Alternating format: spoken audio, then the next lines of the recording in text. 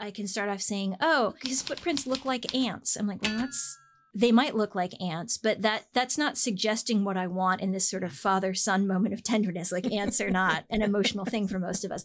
So I'm like, okay, well, they look like lines of stitching on a quilt. Okay, they might look like that. And I kind of like the associations that come with that idea of hominess and warmth and being domestic. But maybe that's not the image to start off with, because his father is not the one who would be doing sewing, probably. So then I start thinking, okay, they look like stones. As, you know, stones marked out. I'm like, okay, there's something there.